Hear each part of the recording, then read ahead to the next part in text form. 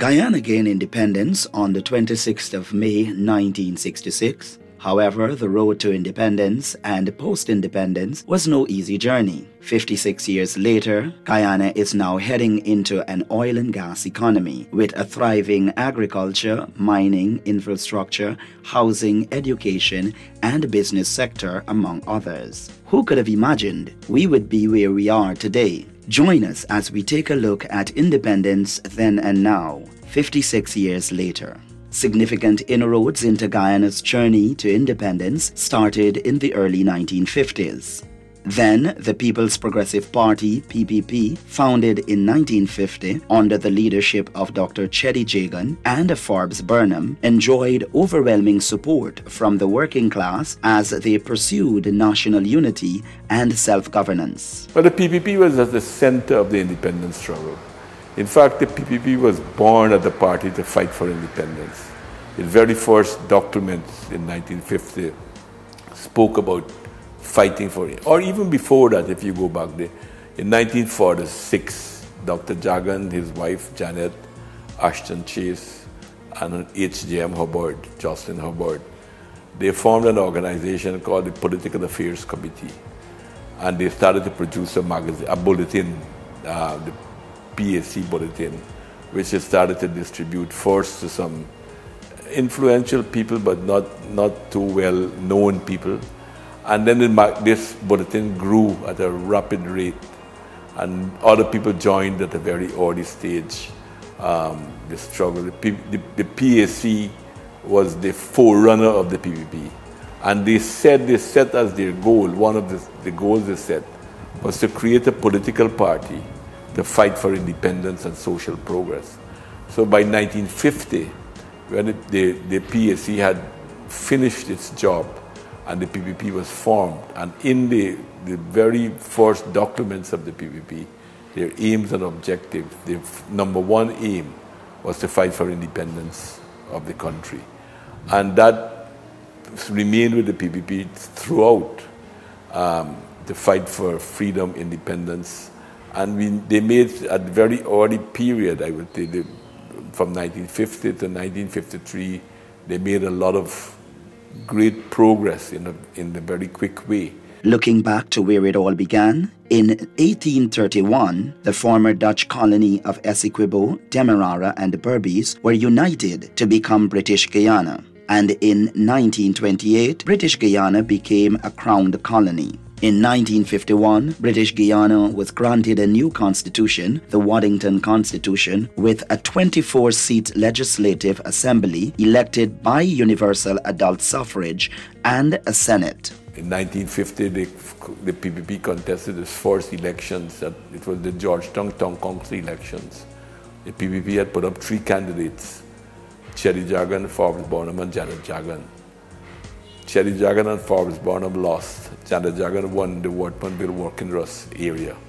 And she became the first woman ever to be elected to any office in Guyana at the town council. And in the town council area, she did a fantastic job in trying to push for progress for ordinary people.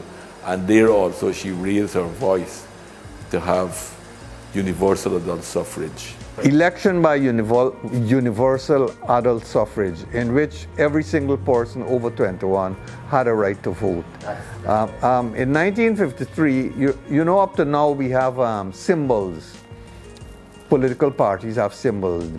The PPP has the cup, the PNC has the palm tree. Prior to the palm tree in 57, they had the broom. And that was for the period in 53 when there were a lot of illiterate people about. So they couldn't read and they couldn't understand People's Progressive Party or People's National Congress. But they could understand the cup, the symbol. So that was how that came about. May 1953, the PPP won the general election under the new constitution and Dr. Cheddi Jagan is elected chief minister. However, the British suspended the British Guyana Constitution in October 1953 and removed the PPP from government and installed an interim government from 1953 to 1957. We were shocked and still are at a loss to understand the action of the British government in sending military and naval forces to British Guiana, in suspending the constitution and dismissing the democratically elected ministers of the government. I think it was, but that carried out a big euphoria. And it was also the elections in which the PPP was caught in a pincer attack from the opposition parties. For instance, the League of Colored People, which was an Afro-Guyanese organization based purely on race, began to attack the PPP and attack Bonham to say that he was in this PPP and being used by Indian schoolie people. And Cherry, on the other hand, was being attacked by the Indian organization. And one man by the name of Debadin came out with the slogan of Apanjat against the PPP. Because why I'm making that point, because subsequently people throw that in the mouths of the PPP. They try to turn it around, but it really came as an attack on the PPP.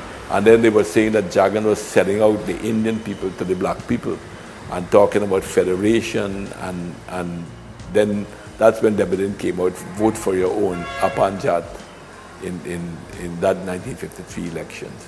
But what was important to note that the PPP was able to overcome all of that and united the people.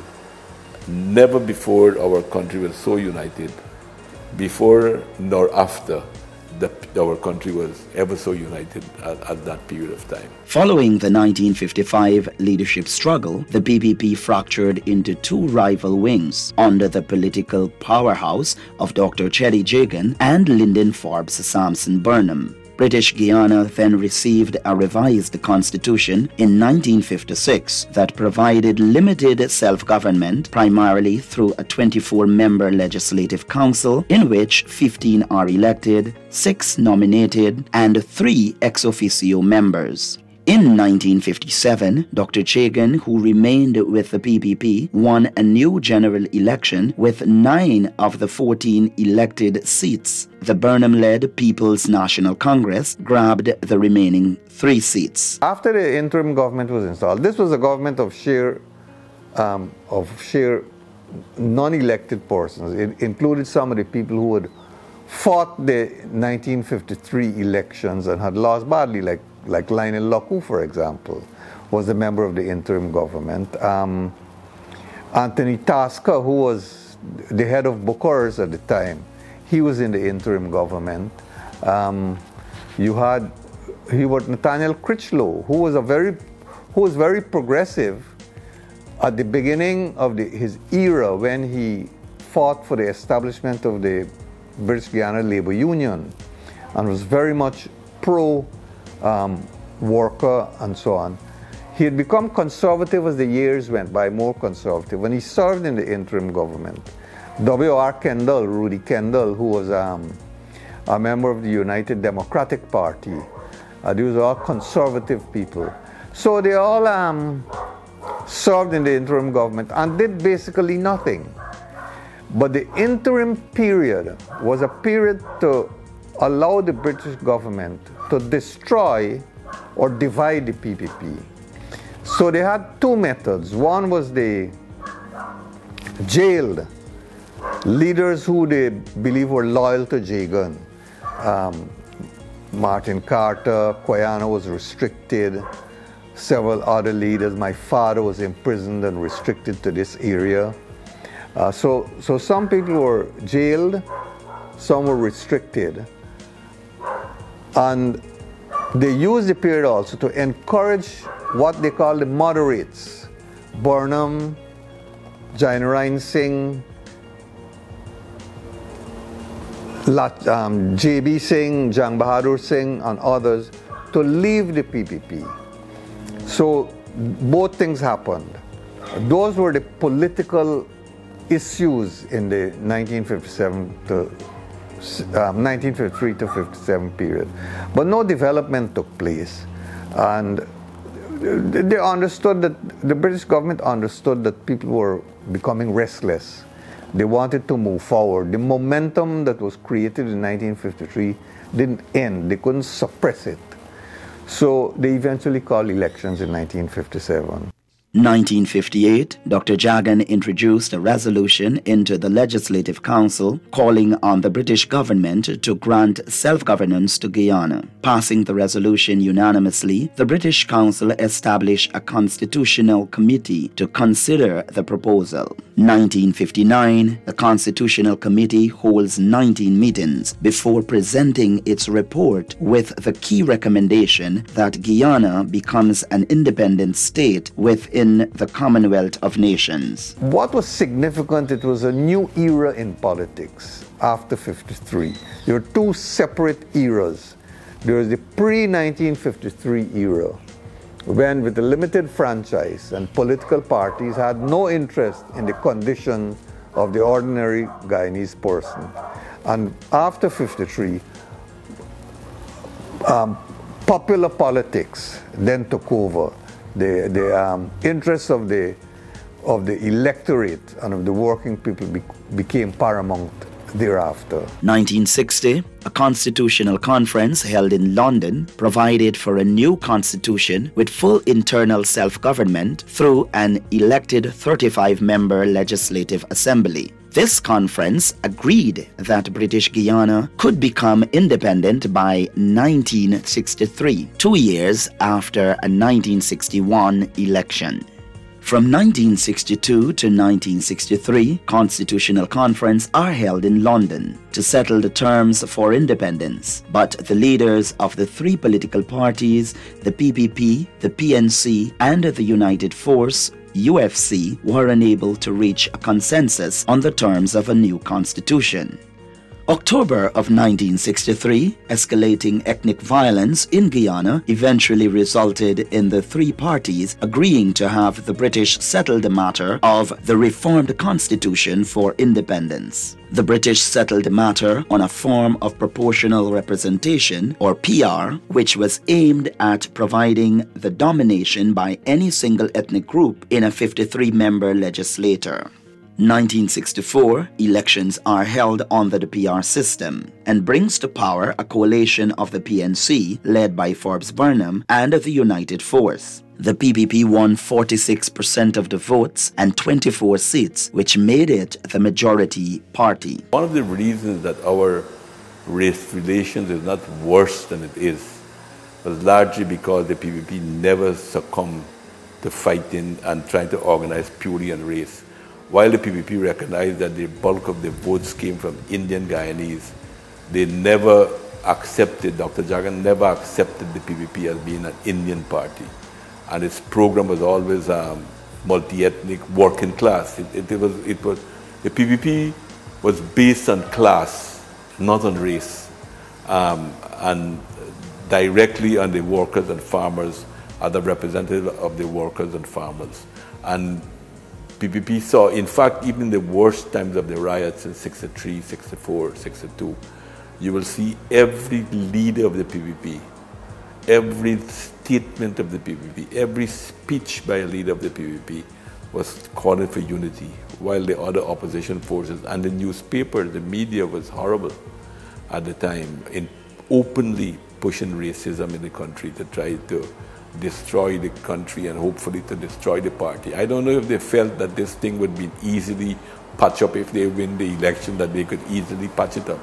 But I don't know if they realized then that they were creating for us, the future our generation, and probably the generation even after us, that they were creating a major problem for us to bring back that unity that was experienced in the 1950s. However, the PNC, with 40% of the votes and 22 seats, and the TUF, with 11% of the votes and 7 seats, enjoyed the overall majority and were invited to form the new government. Dr. Jagan called the election fraudulent and refused to resign as Prime Minister. But the Constitution was amended to allow the governor to remove Dr. Jagan from office. Burnham became Prime Minister on December 14, 1964. Burnham would remain as the country's Prime Minister as Guyana gained independence, with Dr. Jagan serving as opposition leader.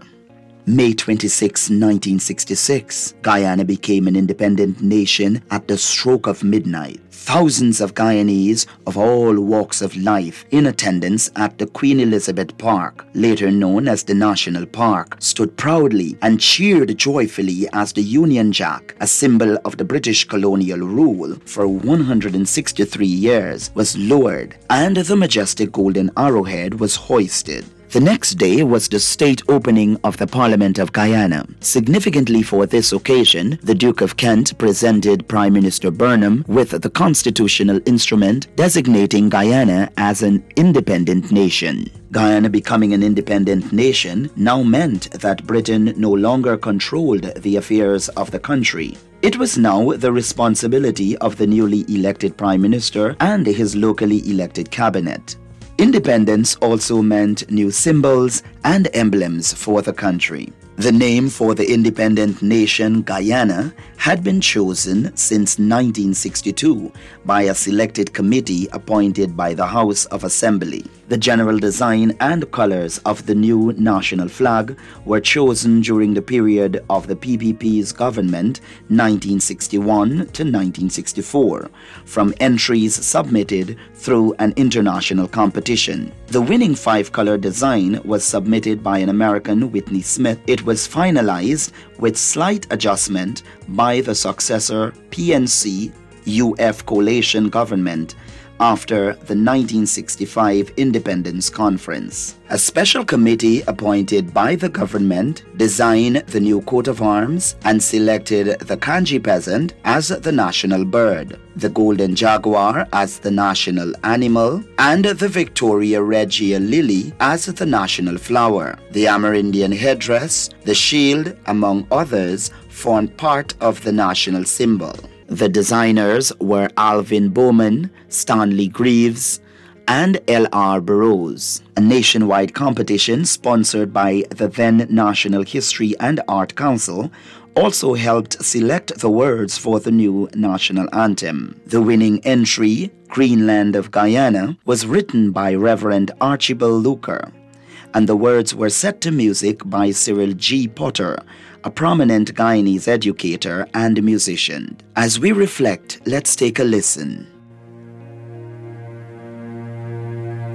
Dear land of Guyana, of rivers and plains, made rich by the sunshine and lush by the rains, say a gem light and fair between mountains and seas. Your children salute you, dear land of the free land of Guyana. Our heroes of yore, both bondsmen and free, laid their bones on your shore. This soil so they hallowed, and from them are we all sons of one mother, Guyana, the great land of Guyana.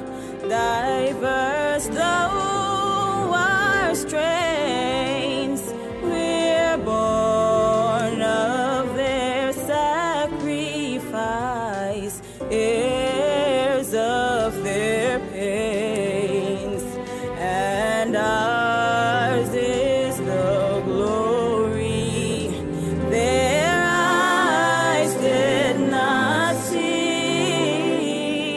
One land of six peoples, united and free. Land of Guyana,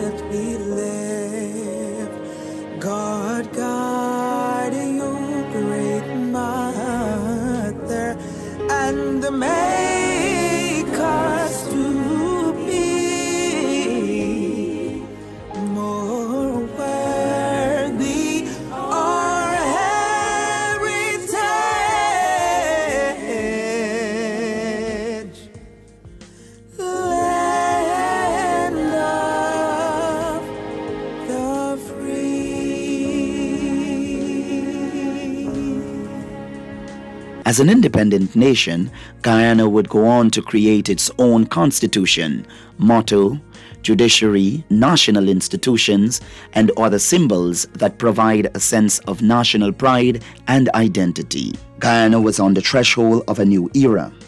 The country had attained political independence, but the work was not yet complete. The next 56 years would realize several successes and failures as the country worked towards economic independence. From 1966 to 1970, the head of state under the Constitution of 1966 was the Queen of Guyana, Elizabeth II, who was also the Queen of the United Kingdom and the other Commonwealth realms. The monarch was represented in Guyana by a Governor-General. Guyana became a republic within the Commonwealth under the Constitution of 1970, and the monarch and Governor-General were replaced by a ceremonial president, Arthur Chung.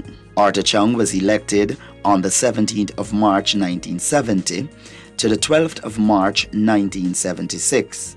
And continued to hold office until the 6th of October 1980, a total of 10 years, with LFS Burnham serving as Prime Minister. Following the 1980 election, the People's National Congress Burnham served as the first executive president, a total of 4 years, 304 days, with Ptolemy Alexander Reed and Hugh Desmond Hoyt serving as Prime Minister. After the passing of Burnham, Desmond Hoyt of the People's National Congress served as the second executive president, being elected on the 12th of December 1985 to the 9th of October 1992, a total of 7 years, 64 days, with Hamilton Bilal Green serving as the Prime Minister. On the 9th of October 1992, Desmond Hoyt lost the election to Dr. Cheddi Jagan of the People's Progressive Party, who served as the third executive president for 4 years, 148 days, until his passing on the 6th of March 1997, with Samuel Hines serving as Prime Minister. As a result of the death of Dr. Cheddi Jagan, Samuel Hines of the People's Progressive Party Civic was then sworn in and served as the fourth executive president for 9 months, with Janet Jagan serving as Prime Minister. On December 19, 1997, wife of deceased president and leader of the People's Progressive Party, Janet Jagan, served as the fifth executive president for 1 year, 235 days, until her resignation on the 11th of August 1999, with Samuel Hines and Bharat Jagdeo serving as Prime Minister. After President Janet Jagan announced her resignation as president due to health reasons, Bharat Jagdeo was sworn in as the president on the 11th of August. At age 35, he was one of the youngest heads of state in the world. On the 31st of March 2001, Bharat Jagdeo was elected as the sixth executive president, and was re-elected on the 28th of August 2006 to the 3rd of December 2011 for a second term, and accumulated 12 years, 114 days, with Samuel Hines serving as his Prime Minister throughout his tenure. Donald Ramotar, also of the People's Progressive Party, succeeded Bharat Jagdeo on the 3rd of December 2011 to the 16th of May 2015 as the seventh executive president for 3 years, 164 days. Samuel Hines also served as Prime Minister. On the 16th of May 2015, David Arthur Granger of the People's National Congress was elected to serve as the 8th executive president for 5 years, 78 days, until the 2nd of August 2020, with Moses Versami Nagamutu serving as Prime Minister. The journey continued on the 2nd of August with the swearing-in of Dr. Mohammed Irfan Ali of the People's Progressive Party Civic as the 9th executive president, with Mark Anthony Phillips serving as Prime Minister. With optimistic but realistic vision, the Dr. Ali-led PPPC's government has begun working to build a new multidimensional economy. This new Guyana will be a land of opportunity for all, providing jobs, healthcare, education, housing, first world infrastructure, a conducive business climate, and stable and reliable utilities. Here we are now. The University of Guyana, established in 1963, has undergone several upgrades over the years. New institutions such as the Ombudsman Office and the Court of Appeal were established. Numerous schools built, a network of roads and bridges on the coastland and the hinterland. A floating bridge was erected across the Demerara River. Several ferries accommodating travels. New and upgraded airports. New stelling constructed. Affordable home built. Several new housing areas developed. Support infrastructure for farmers implemented across the country. The sugar industry was modernized and restructured, just to name a few. Guyana is on a road to prosperity. Look where we came from.